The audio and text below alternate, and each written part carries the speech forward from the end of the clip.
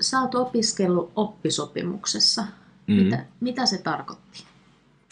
No se tarkoitti sitä, että mä opiskelin ammattia ja olin samaan aikaan siinä ammatissa töissä. Joo. Ja meillä oli pääasiassa, mä olin töissä koko ajan ja sitten meillä oli suunnilleen kerran kuukaudessa oli sellaisia 4 päivän lähijaksoja koululla, missä me sitten opeteltiin teoriaa. Ja muuten opittiin siinä työssä. Joo.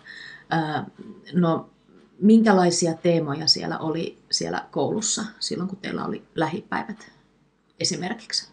No mä opiskelin liikuntaneuvojaksi, niin meidän teemat oli kaikki aika lailla kilpaurheilua ja harrasteurheilua ja terveysliikuntaa ja kaikkia tällaisia liittyviä juttuja. Joo.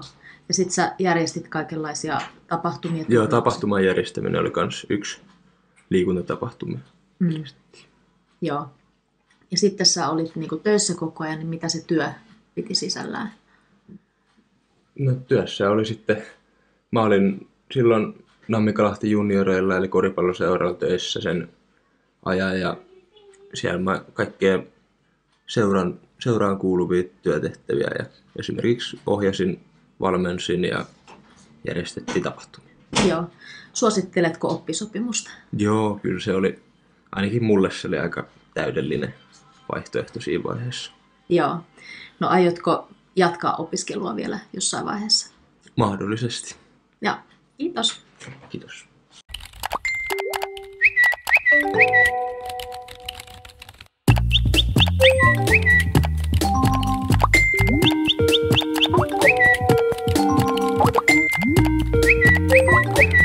Kuuluuko?